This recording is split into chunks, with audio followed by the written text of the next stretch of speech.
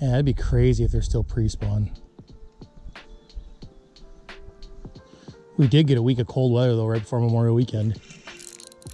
That sure feels like a crappie. Yep, sure is. What is going on, guys? Welcome back to another episode. Today we are going out in northern Wisconsin in search of spawning crappies. I've always loved doing this. I'm always a huge fan of bobber fishing. It still has not left since I was a kid. There's just something about watching that bobber go down and catching nice crappies. So we're gonna go out here, guys. We're gonna go into some shallows around some brushy areas. And basically that's where most crappies like to spawn. Something shallow, brushy, somewhere with a little bit of a hard bottom or a root system. So that's what we're looking for. I got Jamie with me. He's still in the truck right now. And we're gonna go head out here and see if we can get some of these fish to get active. We got our Piscifun rods, Piscifun reels ready to rock. Got some hog pores plastics. And we also got some live bait just in case we need it. So hopefully we got on some fish. Stay tuned, see how it goes. Got a big tangle?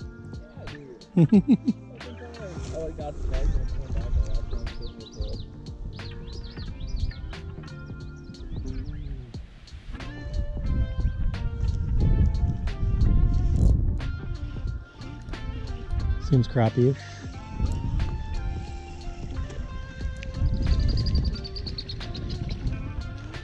A little bit bigger. There's another one. Been tough so far, but hopefully we'll find them here soon. Almost sailed that one. Oh, that was a giant, dude. That was their mouths are ripping. Dude, do you see the roll from that? That was a monster, dude. Was that on a minnow? I might have to switch to a minnow. They might just not want this plastic. Oh, God. Dude, what is happening right now? Good one.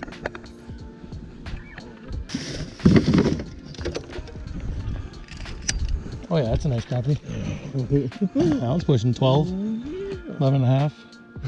I'm over here looking at the reel. Why are you not working? Let's see that one. Yeah. Definitely spawning colors. They are spawning. Beautiful. All right.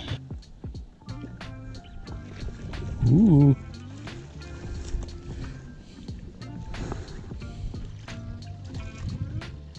Yeah, slab. Slab. Yep. Yeah, if you want to keep some, we can flip live on. Totally up to you. All right, guys, so we've been out here this morning. We're up in northern Wisconsin, and we've been chasing some crappies that are just kind of wrapping up their spawn. So basically the situation here right now is you have some fish that are still up shallow and holding, doing their spawning thing, and then other fish have moved out. And so we're gonna go out there and we're gonna take a look in the lake and see if we can find some post spawners here in a bit. But before we make that move, what I want to do real quick is just touch on the setup that I'm using and why it's important to pay attention to a couple of specific things in your setup when you're crappie fishing.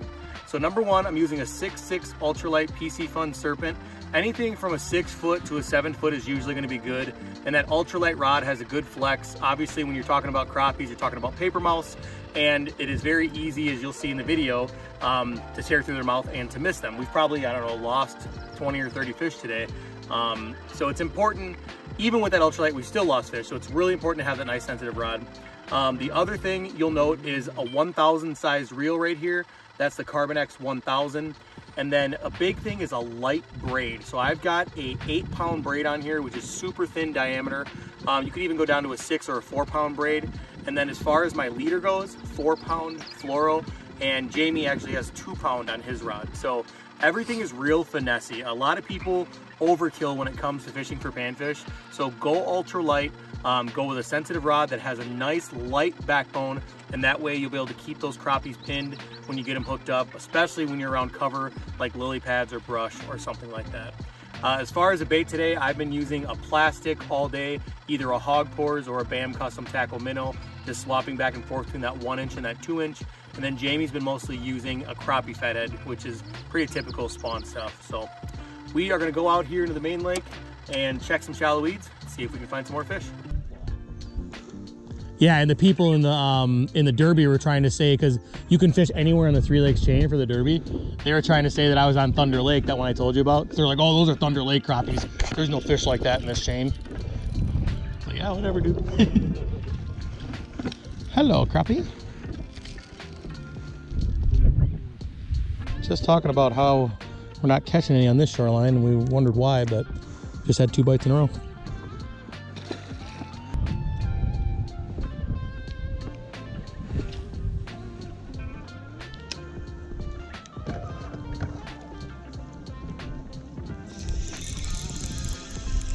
Yep.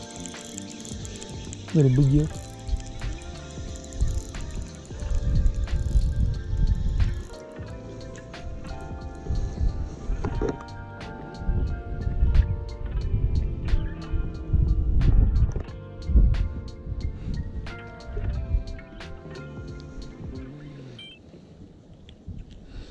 Another week they'll be spawning. Look at those colors.